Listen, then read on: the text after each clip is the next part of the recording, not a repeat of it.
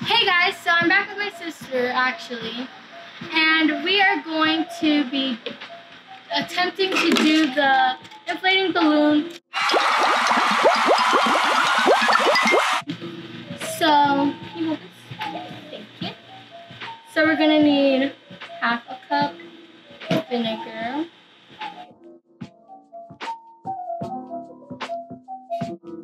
Then we are going to get the balloon, and my sister's going to pour the baking soda into the balloon.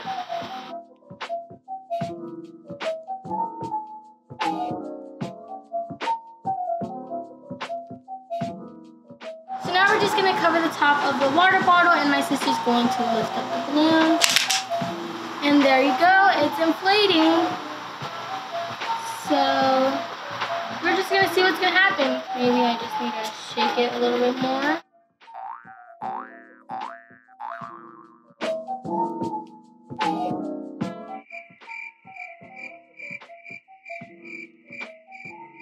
That's a lot of baking soda.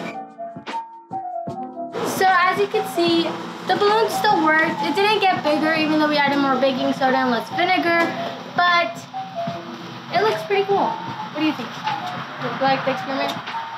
Oh, another thing we noticed is that if you actually throw it, it's less flowy. It's more like a bouncy ball rather than a balloon.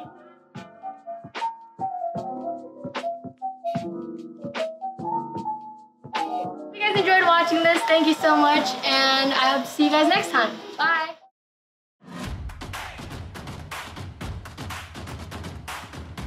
Should be recording now? Recording now? Yeah. I think it'll tell you at the top. I think the little camera turns red. So I went to Cal State Long Beach for my undergrad and then National University for my master's degree and graduate school. So the transition was a little bit tough. One thing I learned a lot when I went to college was that you don't necessarily have the same support system you have in high school. So in high school, you have a lot of people who are working with you to make you successful. And in college, you kind of have to seek that out and find that on your own, which is why it's really important, I feel like, in high school to build those skills before. And I already had those skills. I was an AVID student, but it's definitely could be tough to transition that way. My overall experience was really good. I wish I would have gotten more involved. I feel like if I would have gotten more involved in clubs or intramural sports or some other organizations, that obviously would have helped and given me more of a support system. I did work on campus, so I worked at the bookstore, so I got close with some other people that attended the school. I also made sure to use some of the facilities like the gym, we had a bowling alley, and those types of things. But I feel like if I were to give some kind of advice for that, it would be to get more involved on campus and join some clubs. So I majored in anthropology. I was between a couple majors. I did change my major a couple times. I was actually a criminal justice major for 2 years. And I really enjoyed it, but I just realized it wasn't for me. But I was still between what I wanted to do. I wanted to work for either, like the FBI or the CIA and doing investigative type stuff. But I also really liked working with students. And I actually worked here at Heritage my senior year of college as an AVID tutor. Yeah. And I really loved that. So anthropology was one thing that I found interesting that could have been applied to a position, in a government agency. But also, if I wanted to teach, it wouldn't be a hindrance for that. So I kind of just went with something that I found extremely interesting and went with that. I think the biggest piece of advice I can give you is to be resilient.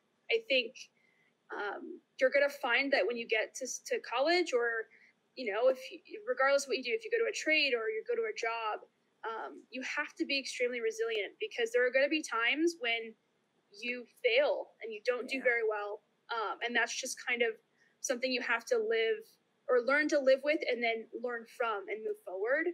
And that was one of the hardest things for me as somebody who did really well in high school, and high school kind of was a little bit easier for me.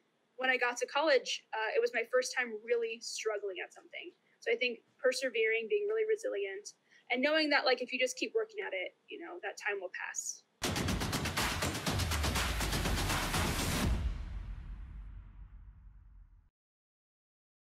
Hello, my name is Trey, and today I will be talking about the eyelash leaf-tailed gecko, or more commonly known as the Satanic leaf-tailed gecko. The first thing you automatically notice when you see the Satanic leaf-tailed gecko is it is an absolute master at camouflage. You can tell it has spent hundreds of years evolving the fact that it looks completely like a dead leaf. It has the tail that looks like a dead leaf, obviously, but more importantly, its body looks like a leaf. You can tell that the eyes, the head, it has a flattened shape on the head, and it's completely so it can hug on a tree and look like a dead leaf. These lizards are nocturnal, which means they hunt at the night. So during the daytime, they really need that camouflage because they try to sleep, or they're very groggy, like they don't move around a lot, obviously. But they, surprisingly, they live in Madagascar. And Madagascar is known for having its very well adapted wildlife, and obviously this lizard is no exception.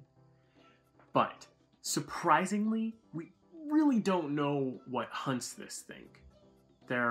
You could argue birds, obviously, but birds really don't hunt it. So we think it is a species that is extinct now that used to hunt them. And surprisingly, they're an endangered species.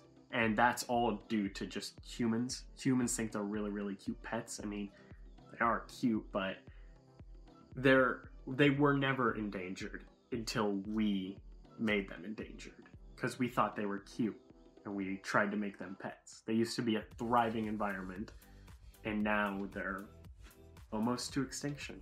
Another reason we think they're going extinct is because they're running out of food. They live in Madagascar, which is surprisingly cold because of the altitude, but it's very humid there. It's very sticky. And that's normally amazing environments for bugs to live in, like crickets, spiders, flies, even some snails.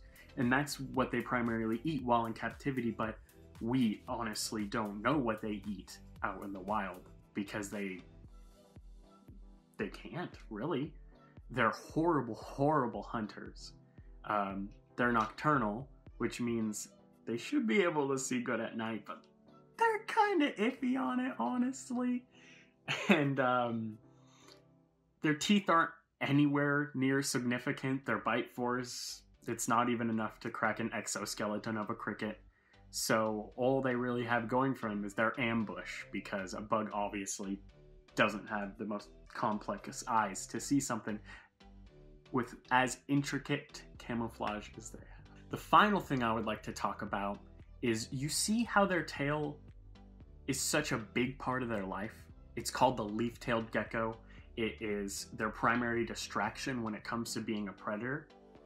But just about that is they have an ability that a lot of other lizards have, which is called dropping your tail. They have these connections between their bones in their tail, between the segments of their spinal columns, only in their tail, and it kind of looks like a hand. It looks like a hand, but widened out. It's like a star shape, and this is their bone interlocked.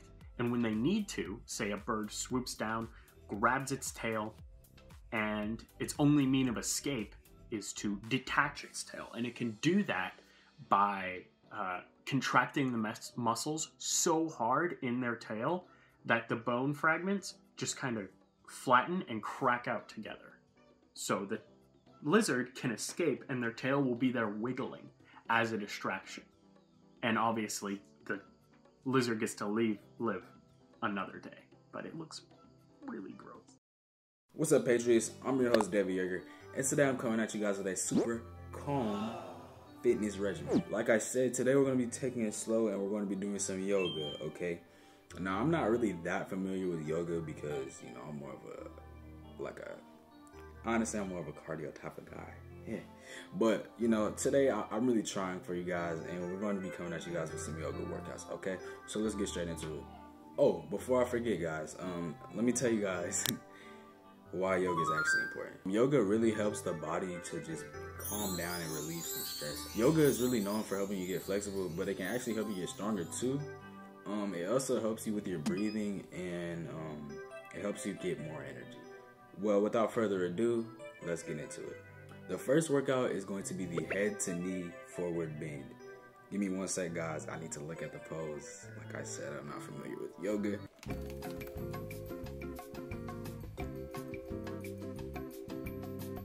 So it looks like for this one, we're going to be just having one leg really tucked in, touching the other leg, and the other leg extended. Now the goal here really is to just put your head down on your extended leg and wrap those arms around your foot. This one takes a lot of flexibility, so if you can't do it, don't hurt yourself. But really try to just get this pose down. The next exercise, I think this one's called the garland pose. Excuse me, yoga experts, if I'm wrong. For this one, it's kind of like a squat, and we're really just ducking down that head in front of our legs.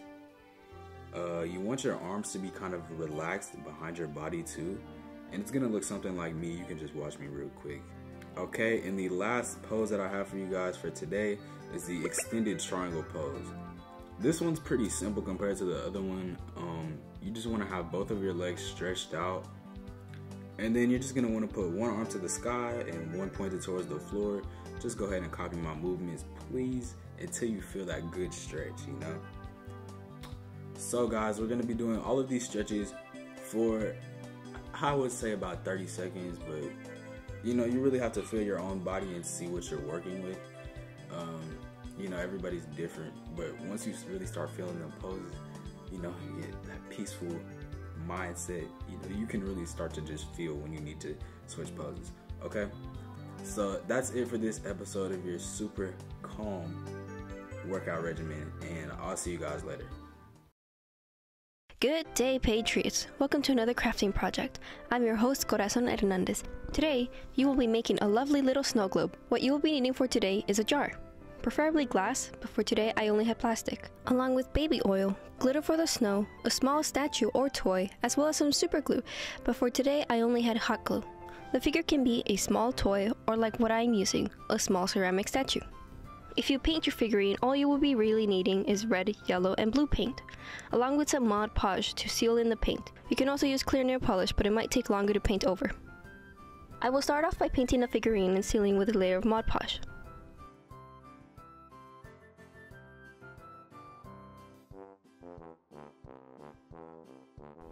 Once it is dry, attach the figure to the lid of the jar. I added a small block at the bottom so I can see the toy clearly.